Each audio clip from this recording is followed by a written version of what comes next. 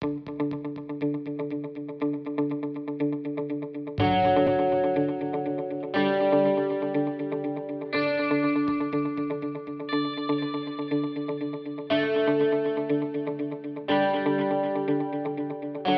Adam did was got hold of what I needed straight away without any sort of, getting confused. It was very, very structured and very centred actually, and made what I went for sorted, if you like. Yeah. It's a brilliant workshop to kind of awaken your mind, feel inspired, get out of negative mindsets, and start being more proactive and resilient and resourceful within yourself.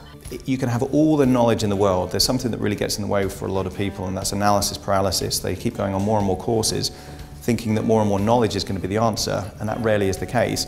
There's the element of what's actually preventing you from actually the execution implementation stage, which represents the energy part of the system there.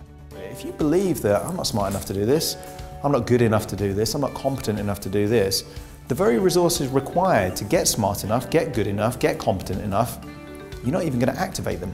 I was attracted to the idea of learning a bit about myself, about insights into sort of wealth and my behaviour and how my thought processes sort of hindered me from achieving success.